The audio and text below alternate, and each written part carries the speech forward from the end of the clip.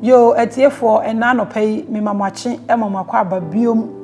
at the bad time with Maame Grace, a Jumedia so. That Sunday, maybe 12 will fear her. Na me ne wa twetwe enkomo a de nyina eka ekọ enkwagye emu. Last week na me started say me ne wo eka emma eho asem enne eye Mother's Day. Na me mo ba tan bia happy Mother's Day. Me mo ba bia happy Mother's Day. Oba biara oti asase sufre oba abayo ayawo nenne so e de kosi panimu a wo wiase nyina so enne me ma wo happy Mother's Day. Ghana for maame no for amowa abrochire mu nyina me ma mo happy Mother's Day. Africa ma nyina me mo bia happy Mother's Day. Me jimi di sa wono maame na wo wa ma ne happy Mother's Day. Wono yire ene wo wa ma ne happy Mother's Day. Obia enchire odo enchire obatan bia ene anope me ma wachi biom Emma Wakwaba at the Bajumedi, so me din at the Maame Grace. And then Michelle Obo last week he said, you better train and Komobi, you better hintasem. And now, Yesu can say, or no ne a quine and qua, no cranning qua, or so bien quite Janeho, a j or nam, or no Yankopon, and now Yesu so. And ma, it will to me so more cast same way be in a different dimension. O baby abetimi aka kire wo so se ono na ye nokre ne nkwa wontumi mba wiase age wonam no so ogitum ana wongintum ene me beka hintasem bi a kire wo ye wo wiase bi wo ho aya ye ka se wiase ayati ye wiase ne ye wo honhom mu wiase bi nso e wo ho honhom mu wiase na ye wo no ansa na onipa bi a wo beba atiasefo asase yi so no udi kan tena honhom mu wiase ni mu na wasiesie wo ho afa wafade nyina wo ne betena koti se wo bewu na wako onyankopon wiase ne mu nti honhom wiase ne bi e wa asase so na etie bi no mu na insen krofo na sa honhom wiase ne bi ti omumu no omo ye den nipa sa honhom wiase ya mekan e ye oba bia awudie mu it is in the womb uditum ana wonjintum me kire wo mu ama wate ase se oba biara eye honhom na okita ana osun honhom wiase ewoni mu wo hweme a ubetimi aka se wo nipa bi wasase so a wanfa oba wudie mu amba enye nipa nyina na fe mema mu baaye bo nipa bi ni asase so a ofa o anfa oba mu na oba wiase obetimi di Yesu a oye Nyankopon no Yesu yehunu Yesu efiri oba mu ene baaye na Bible say nyame kronkron ene di Yesu eto oba mu say fe wahu tumi a ema ekita awodie na edo oba ni mu no eye honhom wiase say wiase ni mu ena wo ye nipa a wote eho ena obia start free ye na se wokoda awodie ni mu a se wunya bosomo ba ko ahwe se de awote e wa awodie ni mu Uda hote se eduaba obi ehu na wankasa mpo unhu baabi a wo se de onyankopon ye honhom na ye ehu no na esese ye som no honhom no nokuremu no saa pepepe ena ma nsoso ete ye se wokɔhye oba mu a unnim baabi a wo sa wo maame nyinse a obosome baako a eno na wo hwɛ no hwɛ se de a ete bosome baako se wanko yiwa ntu angu sebe na se wampon wo antu angu na ohwe wo so ma wunyini ye ebe ye nipa na se wo ma wo maame esom wo buye papa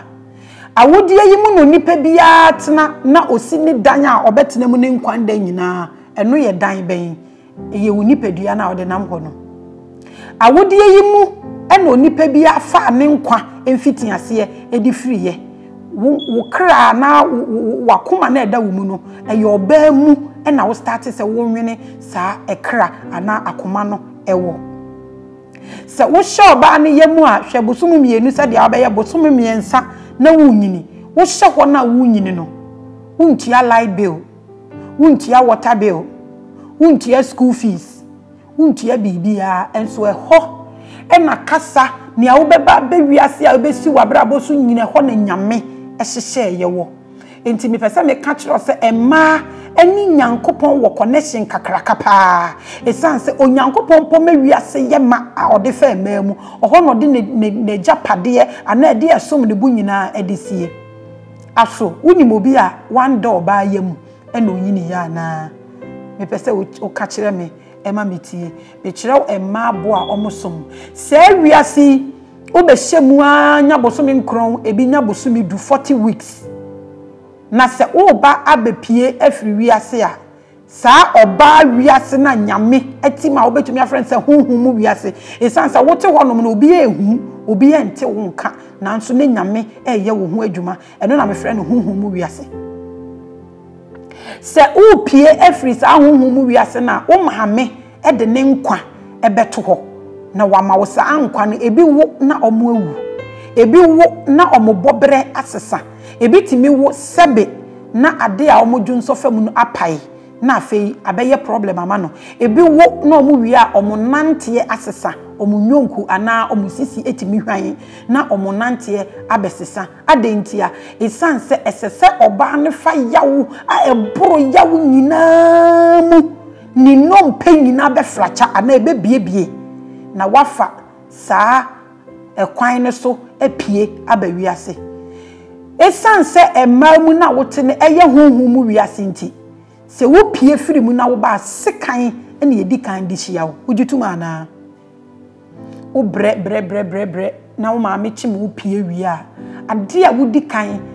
ehia eye sekan na ade a wo pie wi a wo hu se wo pie firi honhom wiase ahoto wiase bi mu ana wo mpe nti abofra pie firi ne maame ye mu pe ade odi kan eye su se wo ye wo no wa nsupo a na aya mu hyehye esanse wo tie mu esu se adan na honhom wiase wa firi mu se dia Yesu esu wa sendua ne so se meja adenti na wa pawo me no sa akola nso so be wiase a ono so yes statement ni bi adan na me maame eje me mu akola ne pie firi maame ne ye mu apɛ esu na o start say osu na usu wi a sekan ene ye di hia wo wu a ye betwa ye wowa ye twa wo furuma se ye wo be wiase a ye twa wo furuma sekan ene ye di kan di hia wo usu a wusu ene sekan a ye di hia wo chese wiase a waba no enye ahogono so bibia abetimi abehia wo abetwa wo ubenya nkwa wo ubenya owu ejina wo maame so eye nyame na ye nadwuma na nyame ye adwuma no de fa nipam nti upie ye pe na ye de sekan atwa wo furuma na wusu na se wusu a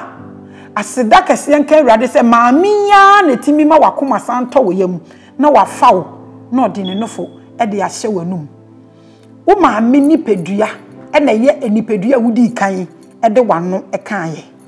wo maame moja na ne munsuo ene ade edi kan a ekọ wo yam se sie mpo de ye se obatan wo a oma ne nufo oma ne nsuo oma ne aduane enti wo maame na wo benom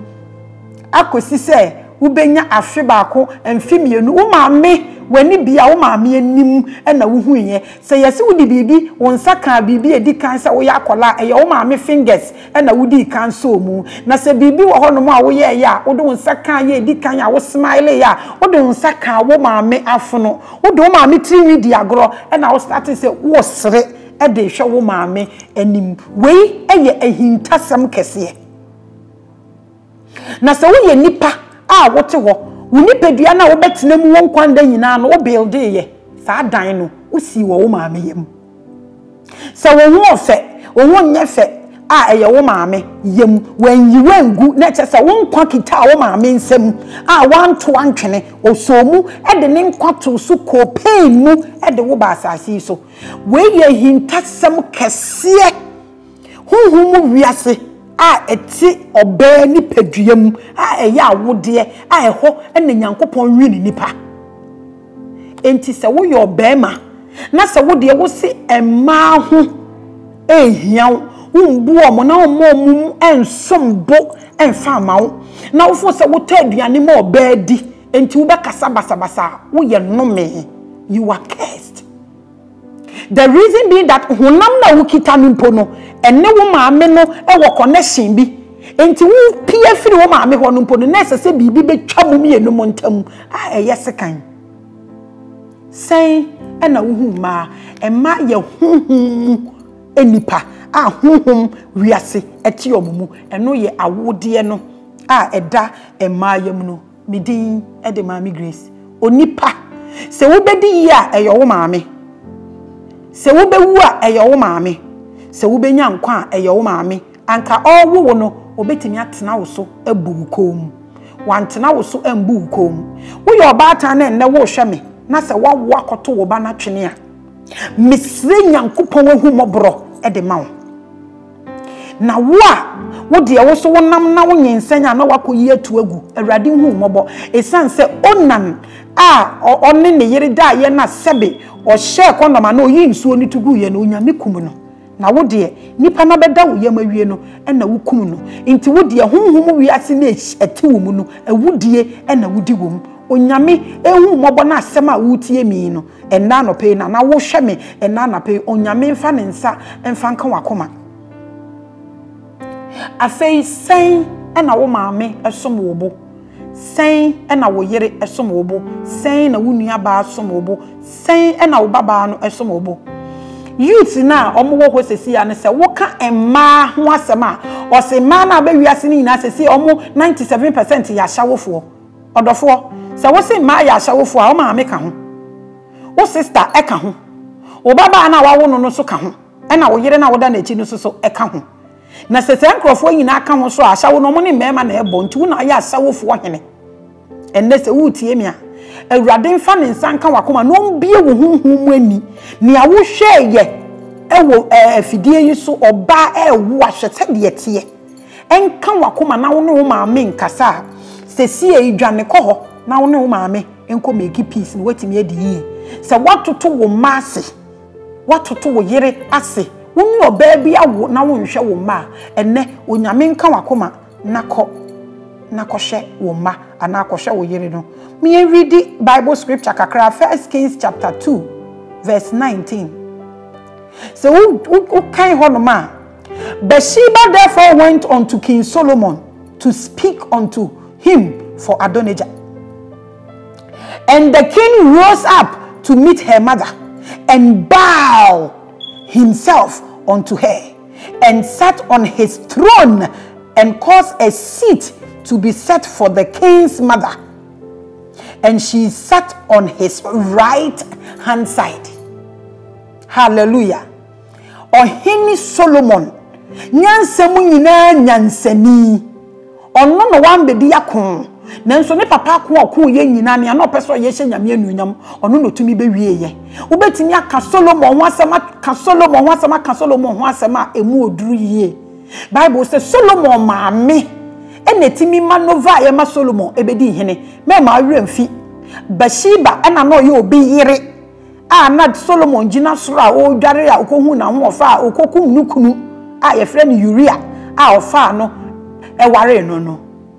ono na obewu Solomon na ansa na obewu Solomon no na David ewo yire no ma o mawo Bible say Adonijah na oye ohene anase na ye ne right nanso Bathsheba obenyansani ebo ne ho modern pede ya ne kunu pe esua ne ne kunu nim eno na ma ne ho kwan ma ne ba no ye Solomon ebedi hene na Bible say Solomon di obuo e de maame enti na henie ne beye kese pa Solomon entie ni maame asem eni owuo a okowu wo abusumfie Solomon died in the shrine when tie ni maame asem Bible say Solomon ti na hinwa so ane manfo atwa ne ho ahia no ohun ne maame no osore waka na obonimu ase e de kire ne maame obuo na Bible so de ne maame tena ne nsanimfa Yesu etena Nyankopon nsanimfa madika aka kire na oba no so tena ohini Solomon nsanimfa e kire tumi a emawo sen e na uhu maame ni bisawo Solomon esori bonimu ase woni dom anim e de maame so we read John chapter 2 verse 4 Jesus said unto her mother, "Woman, what have I to do with you? My hour is not yet come." Yesu ene ne maame ko wedding na ne maame ka kire ne se enkrofo no wan asanti on be cause miracle se me mrenso ye nanso esanse na ye ne maame ena okasenti Yesu entimi antwe nani into the first miracle no it was Jesus's mother that caused that miracle nanso na ne maame mpo ne mre enso ye enso so o cause sa miracle ne sanse na ne maame akasa say na wutie wo maame asem wako ware oba ena so maame ye bayifo osofo bayi ena aka che so wo maame ye bayifo maame a wako ware obi ba na wo ka kire ne se wo ye bayifo wo mre na enso ye wait for it won so bayi obi ase na wo de e be ka kire so wo ya bayifo ma bayifo ka abrechi ni oko ware obi ba na wasene maame ye bayifo a wo so bewo nyame be ma wo mema nko a na mema nson a obewo no o ma ware manson na manson ni na abo obeyi nson aduasonson na obehu si yenye ne sa se wone wasen kasa na ne wutie mia ko na ko make peace with no se wone wo maame nkasa because of wo yire a ade biara ma wone wo maame nkasa wo ye confused being we ye beye mobo Solomon was a king ne maame hye ne mra o se menye wei menye machi eni machi Solomon entie okowu abosomfie midin ede Maame Grace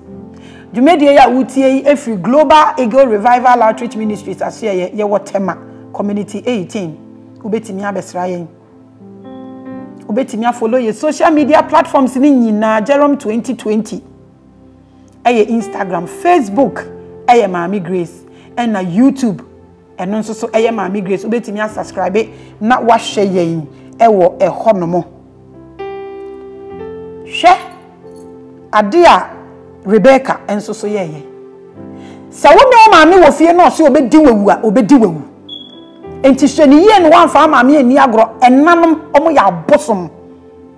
obetimi akasa ede ne nsa oni ndie ntia binom edome omo bo omo yam obo sa wiase na wo firi mu baaye no eno na obo ebi nso no ma bo mu nufu eno ene ma wusun ye wopie ye na wusu a ye twa wofuru ma wusu no eno no de ma wo ma wakomato wo yam ti so ma me boni nufu so ne kan sem go so a akomato ye mu nya bida so ma me boni yam wo ma me boni yam a ba bia wofuru ba ya wo de wo yie die me ma re mfi se nyankopon bo wa de wo mu bia nya me de hye wo mu emra ye nyensen wo ye wo no se wo benya sika wo mu dada na ade ba ye wo ma me boni yam se wiase na o fresh se wiase ne sa de pa biara wo di firi mu ba ye no on sanjin firi wo ho eno ne wo mobro a wa ye wasase so e ma sen e na abo mo yam agu so e ye connection oba bia ye oba bia wa wo de e ma sen na abo mo nufu so e de agu so bra wo brei wo njindi se e ma na wo misuse yomo wo fu se wo nya sika nti dia wo pa bia obetimi de oba ye wo njindi se eno na edi wo nyan me bisa obia nse wo suo wo na aso pese wo ware baako ade no wakofo obi na wo de na tete ni bisa se wo pese wo ware miensa na wo ni nipa ntam ndwo na nyankopon hu mobo no mfa wo bone nchewo ne jai se wo tietie ma fa ahodie so onyame beba against you me ma wo remfi makato emma eye Yesu maame wo kan First Peter o say mumba modin asem ne emba no ebe jojo na omate wase ansa waye decision mema ne nsu na nyesa wo mpaibo ebe ye hindered wo mpaibo onyame entie yenhwe eniama mothers etimi ye Yesu maame aforce no Solomon asore abonimu ase e de amane maame ne yenhwe Rebecca ene etimi change entire generation menya confused Rebecca na ni kunu ya Isaac na nani ayedin Bible na eka na opese ohyira Jacob eso ni nua paniya na ne ba pani na ne maame e ma na dwene e kotwetwa emoa honam e de tetare ne ba ne ho ketwa ne ho e ma de kokogye ni nua pani ni hyira ade wei eye generational shift a oba besia e koso ye esanse Jacob ebe nyini ye ebe wo ma Emma ono obe wo Manasa obe wo Ephraim Isaac iko shira no ono so san ne nsa e de ne nsa be nyimfa no ko ketwa no so oba besia across entire generation a shift ama mpanimfo abaye nkola wo fi ho Odofo hwe maame ye papa no betimi akose wo life a wo hu ba bia wo de wabrabo e de befa sen na wo treat ma wo maame titiri sen na wo treat wo maame bibisa how do you treat your mother boni ben na wo fo se wo maame de aye wo se wo da ni wiase ni mu e ma wo nyini ye ma wo no wan yi wanto angudi a ne a wo papa aka kire wa ba wo maame bia go back and make peace with your mother. Maybe so. Say, and I know my metier. And there, a Mother's Day. Say, I know my metier. A man be bread. A be bread, papa, a wetchy, a bread, or no qua, a bimpoma, or more papa no man show me. Not my mea to think, colleya bread. The young woman said, Mamma ye na, and a man ye na, my mini baby no brebenti. Now we wage and a man ho. Mami a wo hwe me enne me ma happy Mother's Day wate na me ma wa mo na single parent ne de me ma mo bomutiri su nhira obatan ya wo de won sa baako atete wo ba wakotete ebi kwotena abrochire tete omoma omokosua abrochire tu bo ware pa omo nka ntre omo maame awurade ehu mobo sa wo ye Ghana ni wo ya Africa ni na wo treat emayi a enne sa huhumu wiase no a wo firi ba ya ono no ye we ma wo e ma wunya akwan ba wiase no se wo treat ni wrong a wo block wo wiase we inti na Africa ebe koso abre until so omo behu se omo de ma ebe to ba bi omo belong to ansa na wo behu se aha na wo furo course no wo be free soro wa behwe fom esansa ba bia wo furo course no e ho na wo be free esane fom one waase wo ho na wumbu no wumbu maame wo yiri nti wono maame nkase nde adwen sakra mbreni sesa wadwene na ko make peace na wo sofo a wo de wa ma obia maame aye bayifo wo de wo bobaye waka kire obi ne yire se ne kunu ye bayifo no wagya ne ma egu ho wo ye sofo na wo hweme a na ade a waye ni a kona koso so oba na fa ne kofie na bu nkotodwe sufra urade ehu mobro what cost a big bone anyankopon entimi emfa nchew ma friend krofo abayifo na mo amacheche krofo abata egu ba bi so mo ya abayifo ne de urade e baba beto ba bi a wote ho mo amawo na matoto nkola na to egu urade hu mobo won se woto akola na twene wo life anye papa bio saa de na ekoso wo nipaduam no enye wo no nyame betna wo nipadua nimu for 9 whole months enu nti na wo nyense ye ne sebe na wumbu wo nsabiom esanse nyame mpesa wo di moja beka no obetna wo nipadua nimu for 9 months and all you can do ni say wo ba na to ne twene wo ba na wukum no bone nipa edi wodam edoso se wo tie me mmofra sen ene wakum abortions ahe ene wakose na wo nim enyame de achew na firi na ekọ wate se enye wunye biom mijimidi na wokoye biom onyame nje wo ne akola na okoku ni nyina nkwa emfemfiri wo nsam sa wo hweme midin ade Maame Grace Jumedia wo hwe efiri Global Eagle Revival Outreach Ministries ubetimi abesra yen ewo yahye ye wotema community 18 follow your social media platforms ni nyina na subscribe like it, not share with other people na ubeye inshira ye can mysteries ewo ememu ye can ehunhumu wiase eti ememu ye can wiase ehọ na wonipadua na wukita no wutini shape no wutina ise kube no ehọ na wo che ni nyina wo na saa body a wudi firi maame mu pie yi eno na wo betena mu anyini wo betena mewu na wuwu so a wo de beko edan a wusi na saasi so no wuwu a wo mfa nko but dia wusi wo maame ni padua mu na wudi pie ye no wo betena mu wonkwa bebia betu akobi ye ho na wo de beko na wuwu so a eno na wo de beko sen na wo treat ma maka tro wo be ware enan a ware na nipa nimu no mobi akoma nto ne yem na nyame ani wundi se wawofo se wo wakoma enan wo yem ade ko ware ma nan a na se wo mpese owu ntam de ne wo de koso na ko ware ma nan na mom na emofra na efiri saa enana wo waste na wo ko break ye no emma na efiri mu ba ye nkola no omo ambisa wo se ma wo broken home nti tenasi wo fie asomdue mu na ma wo yire na wo no enso wani na nyankopon hira atumi aba wo so mo amoso mo force mo mamba e de ma aware sika nti na abofra fe 26 years now the number 70-year-old man no aware no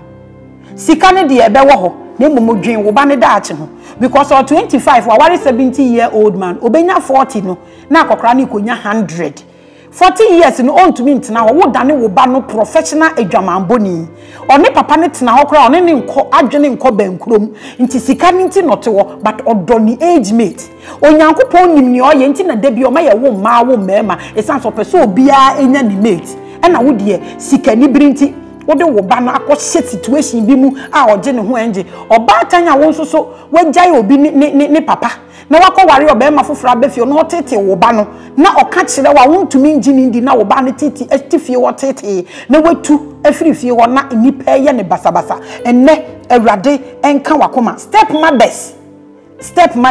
woko ware papa no so oka kire wo se owo ba de a akola no eye wasudi sebe se wunya wo de a enya akola no eno ye responsible for wo predicament susu tan mema no emmanani ye obi de yiye na won so wo de ayeye midin e de Maame Grace afei se wo ye Ghana ni obema na se wutie mi a se wanye mayi a wunya hotoda Africa as a whole se man share ma place on right we will never know peace we have all it takes say ye de be prosper na esan say ya ignore baby ye free ba ya eye man nti no onyankopon so ignore yen na ye te ho na ye buru ohia na ye bre e wo ohia no se na wutie mi a wo ye minister wo ye president di biara wo kita no na wutie mi akohwehwe wo maame hwe wo yiri yie na hwe emma yie no onyankopon ama wa ye enhira midin de Maame Grace me wish all mothers happy Mother's Day mi ankasa me maame amatabu a wo brakwa me wish you happy Mother's Day me wish brakwa maame fo nyina happy Mother's Day Central Region maame fo nyina me wish you happy Mother's Day now free esro ebesi ase ministers president yire mother biara me wish obi biara obatan biara a happy Mother's Day wo bre enye kwa onyankopon emfa somdwe se wo ba agya wo ho wo ba rebele wo ba nhwe wo a ende asem ya pie nyame ma ne ntofom onwo sosoro wo so asase no ma wo ba ne enkai wo no fa wo bone enchew no mbehwe wo na wuwuo mu aya somdwe hwifo se so bi hwe wo ma wo si efifi wa wo so hwe no e ma ne si etutu awrade nka ye nyinara ye ho awrade enhyira ye awrade mbo ye nyina ye ho ban unu aba Maame Grace makraw